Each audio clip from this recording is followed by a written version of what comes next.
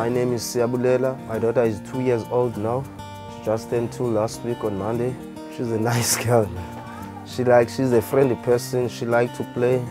She smiles a lot. Especially to me, she's close to me. You know. I first discovered that she couldn't hear when she was around about 5 months. Yeah, it's very tough to live with someone who couldn't hear, especially in our communities. When they told us at Red Cross that our child was deaf, we didn't know what to do. Then he told us that there is a place that in Tiger Bay that is Carol where deaf children actually learn to talk there.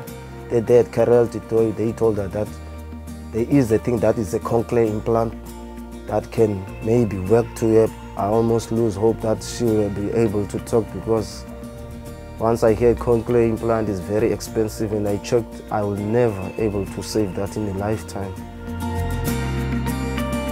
I actually discovered that my child will be getting a cochlear implant last week on the radio. It was actually a big present that they gave it to me, because they told me on the radio. It was a huge shock. I almost cried because, so once they told me that Bidvest will be paying all the things for my daughter, and the operation will be performed at the Netcare.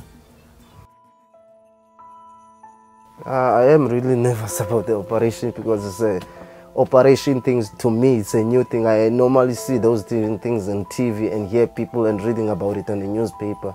I am feeling very nervous and scared too.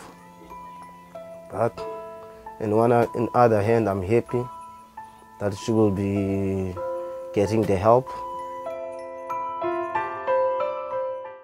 How are you?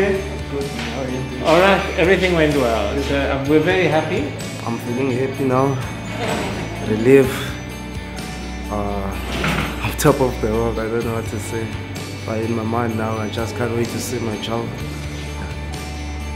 It's like the child has been born again. So I'm feeling really good, and I'm really thankful to the doctor that they were performing the operation. And like to say thank you very much to Bidvest again, and Netcare, and also Carol and Tiger Bay Hospital. Thank you very much, guys.